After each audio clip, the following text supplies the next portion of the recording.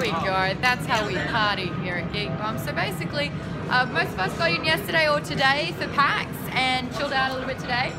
And then went some shopping and ate some food. And drank some beer. I'll be doing interviews with everyone I can get and see all the awesome indie games on the show floor. And it's a tram. If you're watching overseas, a tram just went by in Melbourne. Tomorrow night's the big one for us as well. I've got the food fight, and then we're going to be doing Fight of Fandoms. Which Team Witcher will win? No. Which Team Witcher will win? Indeed. It's objectively a better franchise. So. I want everyone to get so competitive that someone throws a punch. That's all I'm saying. Ooh. So what happened last night? We went to a World of Tanks party and then left, and we ended up going to a Final Fantasy 14 party hosted by Steve Iver and Reboot PR, which was fantastic. Shout out to Patch and Steve for having me along for that one.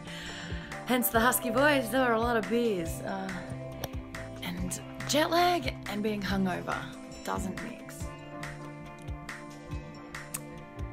That'd be 2 sausage McMuffin meals.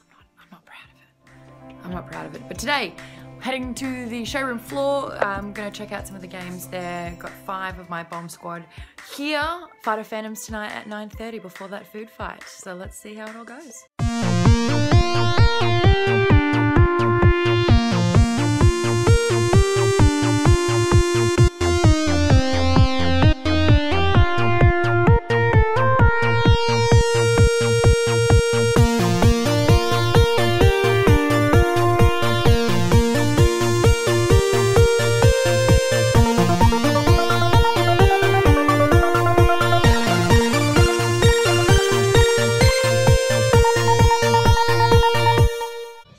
Check it out. So we're about to, this is the main stage, so this is where Fight of Fandoms is going to be.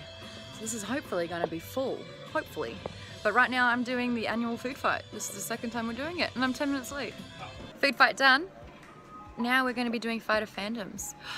It's empty, they're not in yet. Ooh, check it out, it's our logo, it's Kaz. I'm excited for this one. I didn't win food fight, but I'm moderating. Fight of Fandoms. Wow, that's a bright light. I'm